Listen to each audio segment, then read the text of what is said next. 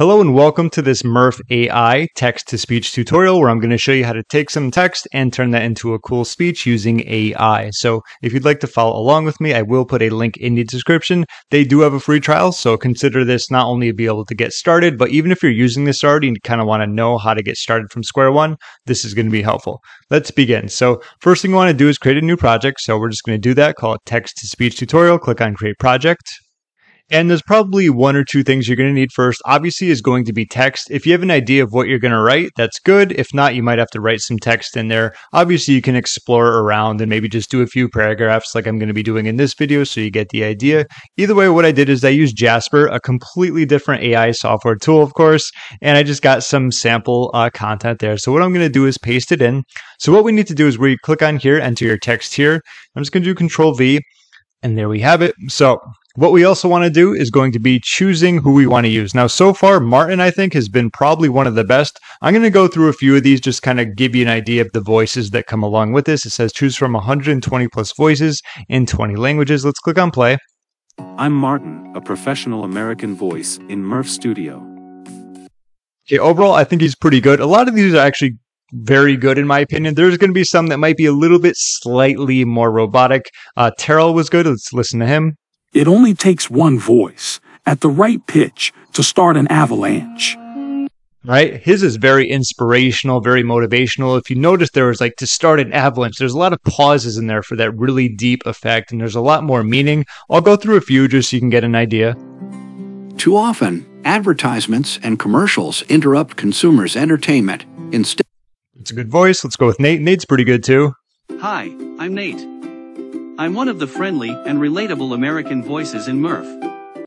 He sounds like something you'd see on like a video explainer for software. Let's go with Michelle and Natalie, and then we'll go back. Hi, and welcome to our company-wide training video on organizational culture and policy. Okay, last one, Natalie. Introducing Perfect Meal, a special formula for your feline, made with real chicken.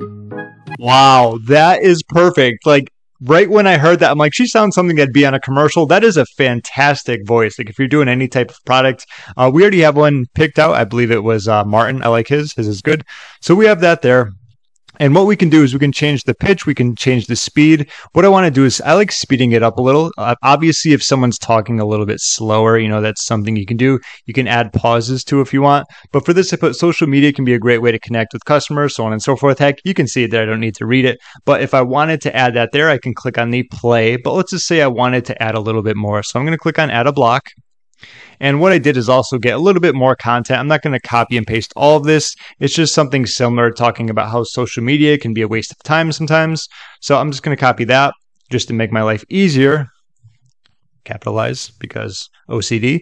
Okay, so that's going to be there. Once again, the speed is going to be 25%. That's good because you don't want some of it to be like 25% and then just really speed up. So what we can do from here is click on this play button and it's going to generate audio. It's going to take a few seconds or so. It might be like 10, 15 seconds. So I'm probably going to cut through that. But once we do that, it's going to add it down here to our timeline. So allow me to do this and then we'll go from there.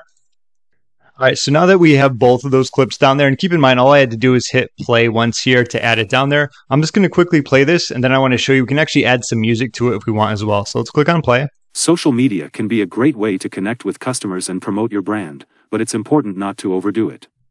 That's pretty good. It's very important that I've noticed to have pauses in there, like it talked about. As it says, social media can be a great way to connect with your customers and promote your brand.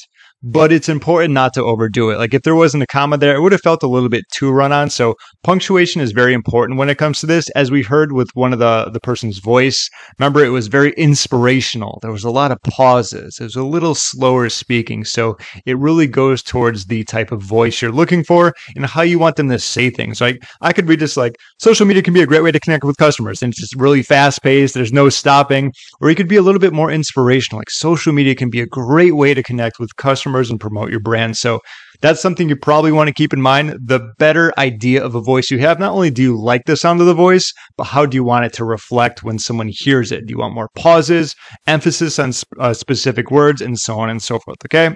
just some food for thought when you're going to be using this. Next, I want to do is just add a little bit of background music just to show you here. This one's cool. I like this one, but if you go to Murf library, there's going to be a few that you can choose from based upon some of these. I already have this one here. I liked it. It's kind of like a light, relaxing music. It's going to be in the background. So if I click on this, I can do add to timeline.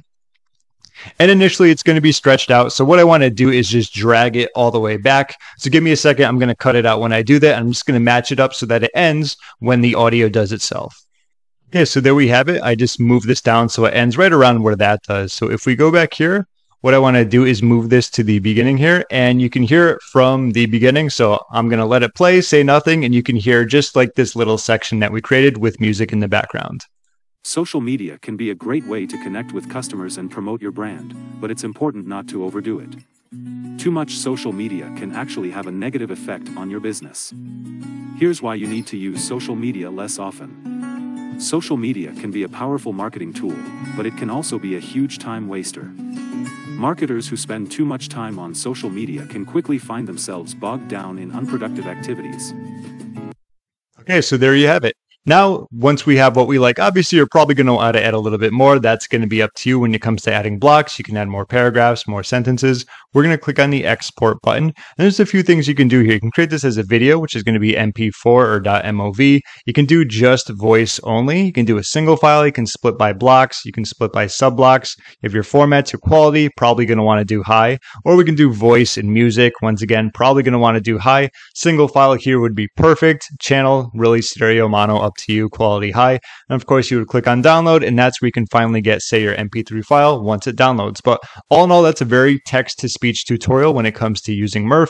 If you have any questions, feel free to leave a comment down below. I am just getting into this. This is really fun. Like I said, I love AI. I love how we're just progressing and moving forward in technology. There's a lot of cool things you can do with it, and there's a lot of features in this. Don't forget that they do come with a free trial. I will put that in the description. So if you can click that, you can follow along and test it out for yourself. Thanks again so much for watching, and I will see you in my next video.